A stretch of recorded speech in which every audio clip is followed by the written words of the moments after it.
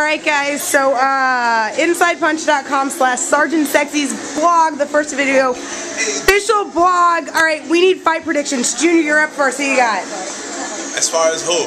Okay, the main three. Where's your fight card? Get on it. Okay. Oh. Well, where's this going again?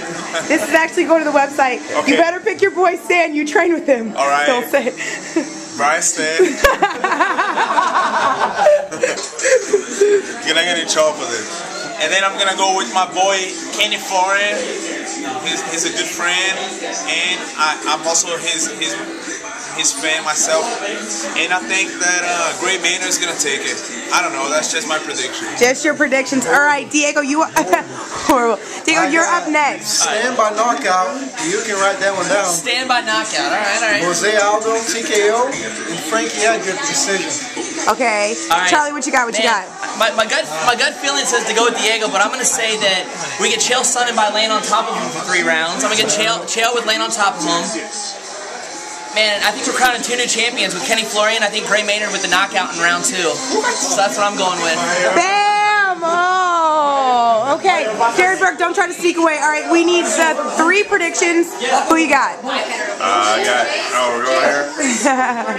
Going Brian Stan by submission. Okay. 3rd round. No, that's Brian Stan. You said submission. Oh!